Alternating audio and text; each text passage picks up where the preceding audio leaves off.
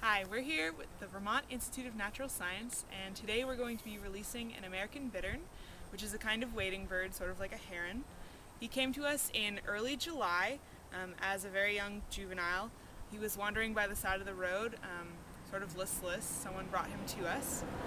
We were able to take him in. For a while we were feeding him fish slurry, then he moved up to whole fish that were dead, and finally he was able to fish on his own for live fish.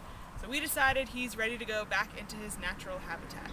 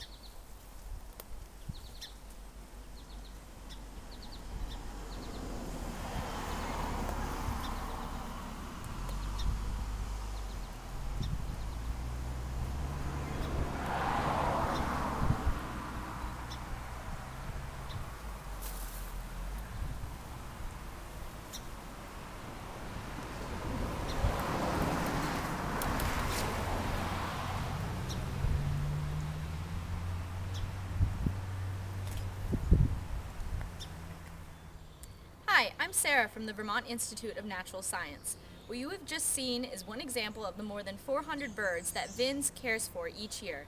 As a 501c3 not-for-profit organization, we depend on your support to provide the medical treatment these birds require to get them healthy and back into the wild.